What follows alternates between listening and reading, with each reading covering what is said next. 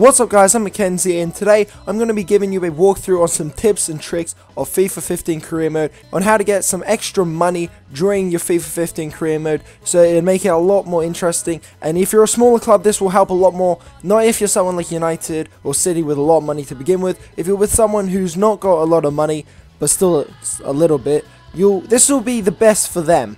But yeah, if you enjoyed the video, be sure to hit the like button, subscribe, comment, advice, or video suggestions down below.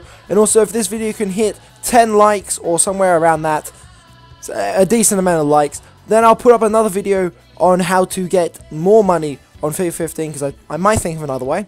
But anyway, let's get it. First, you're going to want to create a new career. And because I said this is going to work with a team with semi amount of money, we're just going to go manager, of course. I'm going to go... You can do that, of course. That increase your starting budget is going to make it a lot easier. So I'm not going to use that, okay? So pretend you don't even have that. We're going to go down to League 1. This will work for even lower teams, but you know, League 1 is probably the minimum. So we're going to go Bristol City. No, we'll go Barnsley.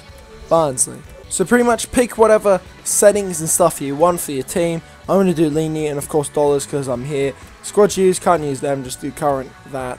If you just want to advance, go into it, Mr. Manager, seems about right. Manager set to take Barnsley by storm, and this is when it gets tricky. Okay, so pretty much here you see, we are in the first day of the month, and we have all these. Well you guys of course, if this is going to be a serious career mode for you, you will see all these things. You need a striker, and all that stuff, whatever.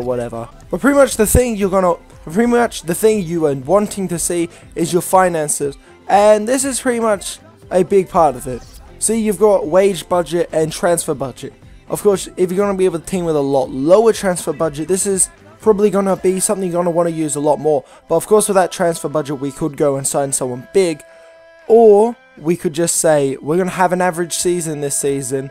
We're going to put all our money into the wage. Now we've got 53,000, and this is going to work especially if you've got a low team. Like I say, probably lower than Barnsley even.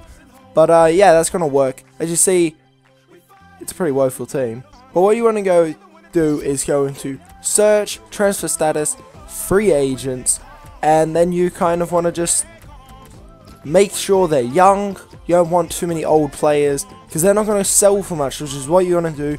You're going to find some players, probably scout a few players that you think might go for a lot of money. So pretty much after you've sent a few players to get scouted, you just want to fast forward, as this is in the preseason.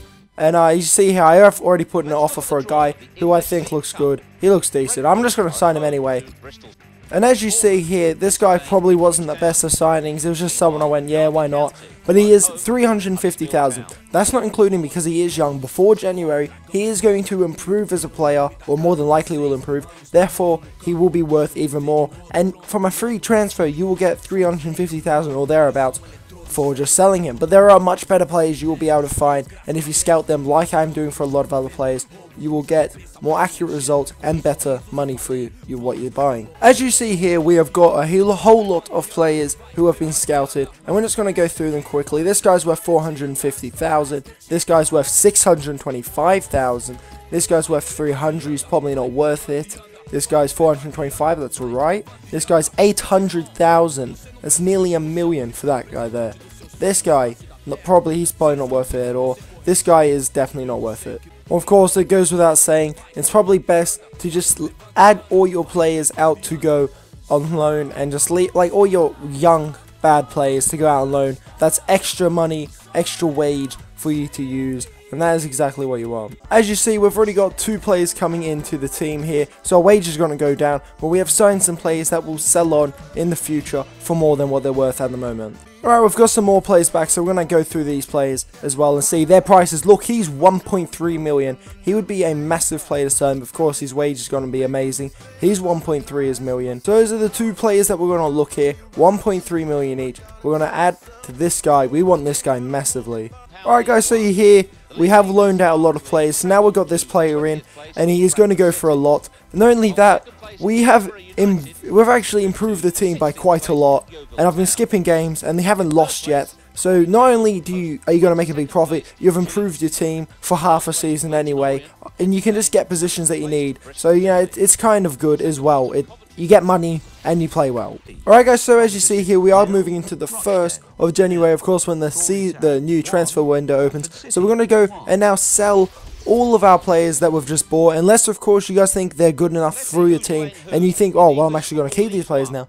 So yeah, that's pretty much it. That's what you're going to do. So as you see, Raya here has improved a lot. He was 1.3, now he's worth 2.1. So instantly, if I just sell this guy, I've made money. So yeah, that's good, apart from no wage. But you know, so we're just going to go here, sell the rest of the players, and hopefully they'll get bought.